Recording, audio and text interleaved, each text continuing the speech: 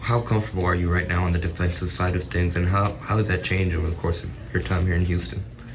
Just being in the system, for 4 years, I kind of know a lot, know the ropes, and just really being with Jamal, I feel real comfortable out there with Jamal and Tremont. I know they good on-ball defenders like me, so just really not having to help as much. And then with Jairus and Juan, how athletic they are, and how versatile they are and can guard the ball also, it just make the whole team, the whole, all of us being connected out there, it makes it much easier. So I'm real comfortable on defense.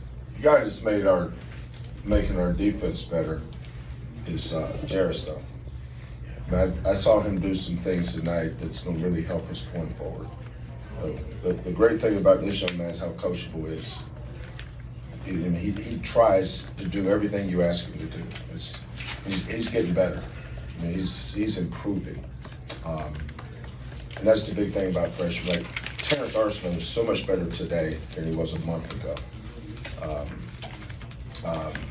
JVA's a freshman. Even though it's his second year, JVA just turned 19 in November, or October. I think October 17 when he got here. So he was kind of a year behind his class, but JVA is basically in his first year. Jairus is a freshman, Terrence a freshman, Emmanuel's a freshman. We're slowly but surely bringing our young guys along. Obviously, Jairus and Terrence have more substantial roles in what we're doing, but their greatest allies, though, are Marcus and Jamal and J1, because of all the big games and the bright lights and the big moments that all those guys have played in.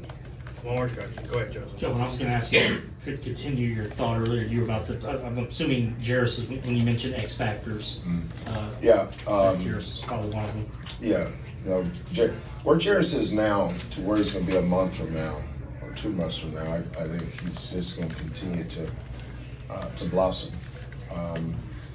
But when I say this, I mean, Jairus has no ego. He doesn't. His ego is winning. Same with Marcus. Marcus led us in assist. Jairus is one of our best passers. Sometimes I get on by passing too much. But these guys are, it's a blessing to be able to coach kids like Jairus and Marcus, all these guys. I mean, I love this team. I don't know how good we are, what's going to happen in a year. I'm not to the point, maybe in 10 or 12 years as I get to be an older coach, I'll have a different view on how to evaluate a team, but I just enjoy this team. I get on them, fuss at them, probably cuss at them a little too much, but they know I love them. Coach, Marcus, Jairus, thank you very much for your time.